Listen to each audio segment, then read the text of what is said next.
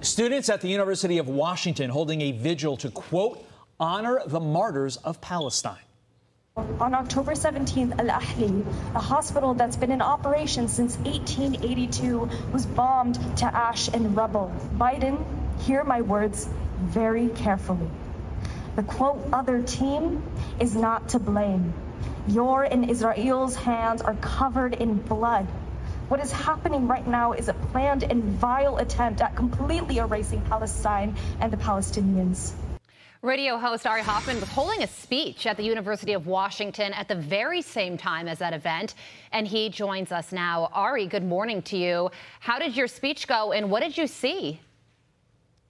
Thank God the speech went okay. A couple of activists were around. They weren't too much trouble. My friend Jonathan Cho came to the event. He was showing me the footage you guys were just showing your audience. And what it was literally a vigil for terrorists. Now, I was on the University of Washington campus last week when they had this big rally, this big march for Hamas, when they were literally chanting, from the river to the sea, Palestine will be free. And they mean free of Jews. They want all Jews out of the land. I had people literally tell me to my face that they were celebrating the fact that babies had their heads cut off in that invasion in Israel. What you saw happening tonight on campus, this vigil for these terrorists, was about trying to reclaim October 7th, not as a day where 1,400 Israelis, 1,400 Jews were massacred. They're trying to make it something about the Palestinians. And they're doubling down on the same fake narrative about this hospital being bombed that Rashida Tlaib is spewing. One thing that I find interesting with all these protests, including yours, is the number of people who claim in these protests that they are Jewish. Are they actually Jewish? What percentage would you say are actually Jewish?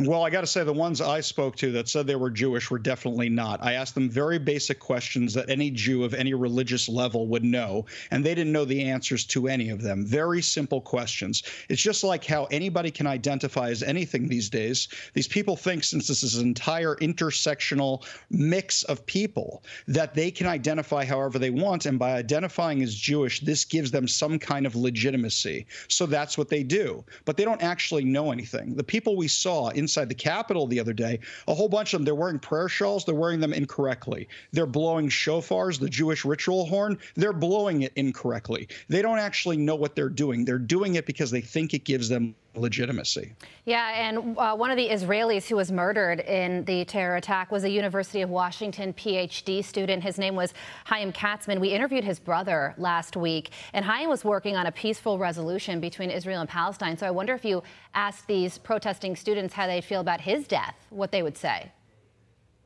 I did ask some of them, and they all refused to condemn Hamas as a terrorist organization. They all refused to acknowledge what happened to that kid. That kid had relatives that go to my synagogue. Our community is very close. Every single Jew has been touched by this. Everybody knows somebody who died, or somebody who was kidnapped, or somebody who's on their way to fight, or somebody who's being called up right now, or somebody who's living in a bomb shelter. There's so few Jews in the world. We're less than 1/10 of 1% of the world's population. We all know somebody, at least by 1 degree of separation. This affects all of us, and every Jew is hurting right now. And I got to say, the fact that the kids from Turning Point USA showed up to defend the Jewish students on campus, even when the kids from Turning Point USA weren't Jewish, that they showed to defend and document what was going on really meant the world to all of us. Understood. You'd expect 2 weeks in, people in a university would know the facts of the situation, but clearly they don't care about the facts. They only care about their ideology. Not talking about TPUSA,